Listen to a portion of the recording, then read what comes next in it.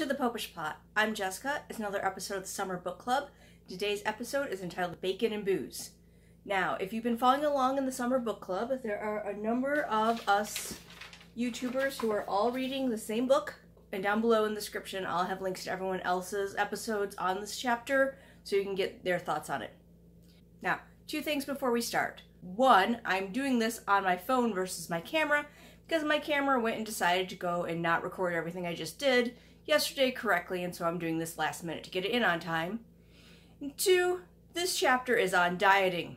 Now, I'm not going to pretty much talk anything about how she did this chapter because she starts out talking about how she's not going to go and tell you any particular program to follow, and then she proceeds to pretty much follow the standard American diet and the standard American diet advice of if you just eat less calories, you'll lose weight because calories in equals calories out, and there's no, hormones or chemicals in your body or minute processes that affect how much you actually, use different foods and so forth.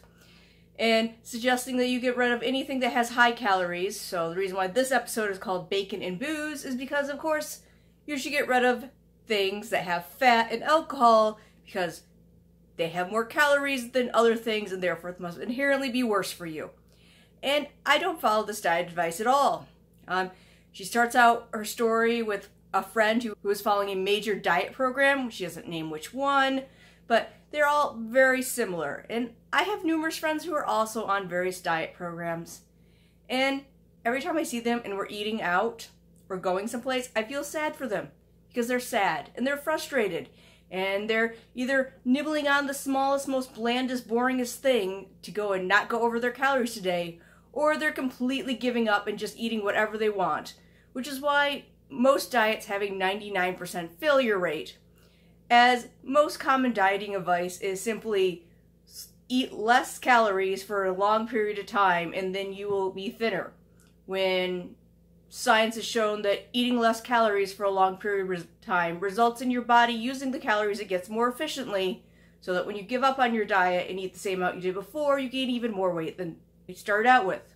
So, before I do my look through the fridge and other stuff, I just want to say that I didn't bother putting up fake labels or taping all the other labels up, so I'm not, advertising any of these brands. I did not get kickbacks from any of these brands. This is just what currently happens to be in my fridge at this moment. Also, I'm going to go in the description, put a couple of information on books that I found helpful in the actual learning the complex science of either on how your body uses different foods or how the process of determining what you're told to eat for the most part was done in completely non-scientific ways.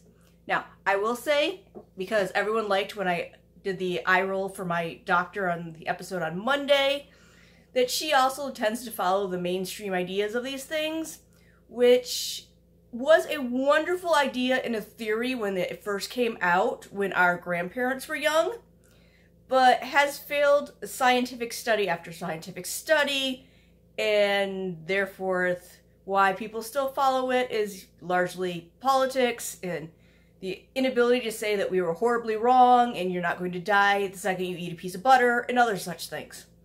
So, I happen to follow a extremely low-carb diet, which has high fat and moderate protein, called a ketogenic diet.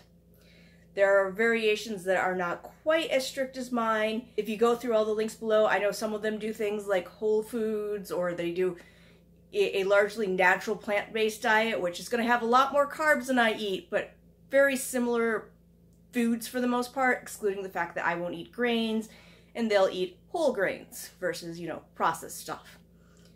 So, anyway, if you follow the Popish Plot on Facebook, starting what will be yesterday when I post this, I did a list of what I actually eat during the day, because although I labeled this Bacon and Booze, and in my first one, I had 2 pounds of bacon sitting out on the table, along with some guacamole, because everyone agrees that guacamole is great and avocados have a good fat, and various decanters of booze, because I told a friend that I was going to label it the Bacon and Booze diet, simply because you can eat those. I have friends who followed similar diets where they'll take a picture of their glass of scotch on the rocks and be like, this is my snack for my diet. and they've lost lots of weight doing it. Anyway, as it is not a Fermentation Friday and I'm holding a selfie cam, I will not be drinking on the show. And as I filmed yesterday and put 2 pounds of fried bacon up in the fridge, and therefore everyone had tiny bits of it for snacks, and oh, I'm going to the fridge, I'm going to have a bit anyway, and I had it on my salad today, and I put it in something I think for dinner last night. It's pretty much gone. So I don't have either one of those things, which is why I said, you know what, I'm just going to go and point out what's in my fridge. It's a dieting thing. I'll talk about what I actually eat. Alright, so first thing you'll notice is I did go shopping because my fridge is absolutely full. And that probably a lot of the foods in here are going to be similar to the foods in everyone else's ones who did different healthy routines, as there's a lot in common between different diets that actually work for people. Got some hard-boiled eggs, got some heavy whipping cream, mayonnaise, lettuce.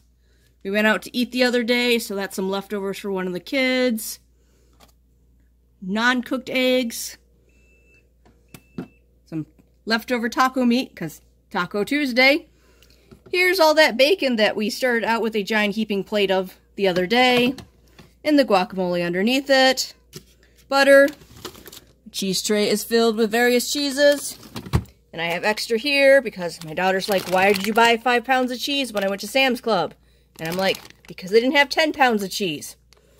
Got some coleslaw mix, which I'm going to use for dinner today. We have a large number of diet energy drinks because there's a special at our gas station. And we're using it to get a bunch of points, and it is one of those things that aren't particularly good for you, but we still have on occasion. More whipping cream. Unsweetened vanilla milk, because that's what Nate likes to put in his coffee, along with the coffee. We've got whole milk for the kids, and then various sauces and extra things that everyone always has a huge fridge full. Our veggie drawer is, of course, full. This is half for us and half for the guinea pigs. And because it's a bit late in the week, our meat drawer is mostly empty. And also, you can tell I have kids because I immediately after starting working on this noticed that they have spilled stuff all over the place, and I need to re-clean the fridge, so that will go on my to-do list tomorrow. And going down to my freezer, I always stock up on butter when it's on sale because you can freeze it, and once you thaw it out, it's as good as just fresh. We have numerous veggies and veggie mixes. We've got some extra little coffee for emergency. If we run out of coffee, we have some spares. We have water bottles, which are frozen with water in them because when it gets really hot, the guinea pigs can lean up against one coated in a sock and keep cool. Some fruit back there. I keep cranberries because you can only get them a few months a year, and then I can slowly use them throughout the year.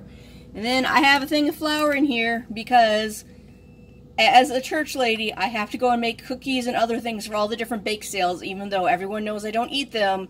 And so the extra flour goes in the freezer because it's going to go bad otherwise. So that was a look through my fridge and freezer because I went and recorded a nice 15-minute length of thing, and it had no sound at all, and I'm sure I had it plugged in right, and I'm sure it had batteries, so this is what I'm doing instead. Go ahead and comment below with the same comment I was going to have people comment on the original video of how much bacon do you think you can eat in one sitting? And until next time, live your faith, love your faith, share that love.